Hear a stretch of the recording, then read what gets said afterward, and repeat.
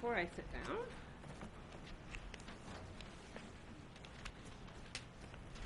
I'll give you each one of these. So basically at this point I have not generated any financial statements, so there's nothing online. Thank you. This is basically just a discussion to have with you guys to propose to give you a list of the different warrant articles that Fred and I will hopefully be have set firmly for next week and be coming to you guys, asking you to vote to carry that list of warrant articles forward. I also attached there the end of year purchase orders. Fred and I we ended up getting bombarded with a few other issues today, so we didn't have time to sit and go through this, but this is my best pass at it. I need to sit with Fred, make sure that he and I are in agreement. These will be the purchase orders that need to be brought forward by the Board of Selectmen. And then I did a quick run through of numbers for end of year, and I'll just kind of run through that. I just didn't generate a financial report, so it won't be posted online yet. That will hopefully be done by the end of this week for my first pass. But basically, we still have bills to be paid.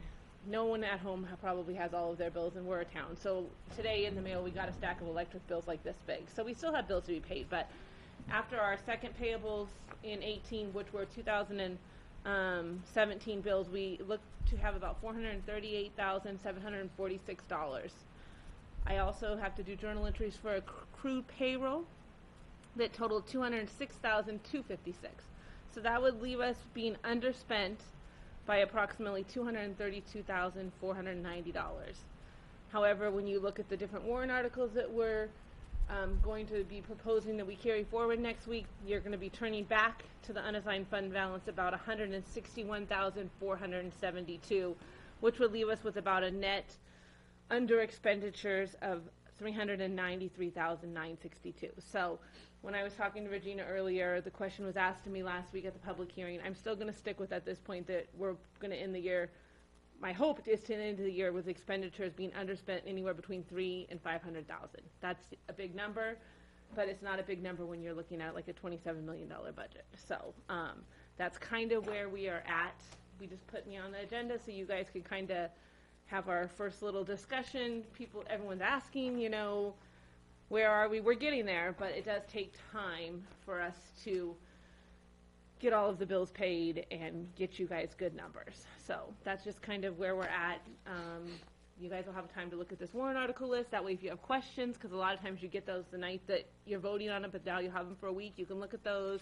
And then the list of the open purchase orders. And as soon as Fred and I have a chance to review it, I will generate them once again and send them out to you guys. But that looks like to be where we will be at for warrant articles and open purchase orders for the end of the year. Very good. Regina? No questions. Thank you very Rusty? much. No questions. No questions. Good job.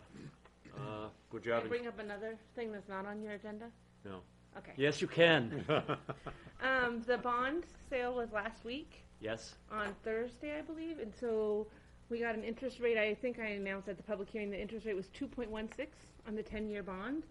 I have all of the bond documents because the closing date is coming up on the 24th, I believe. So you need all of the documents back. So if I could leave those with you to sign while you're sitting here tonight, and then you can give them back to Fred. But so it was a $1.1 million bond, and it was a 2.16% interest rate for 10 years. Just to remind everyone what it was that we bonded. It's a Lafayette Road project. Super.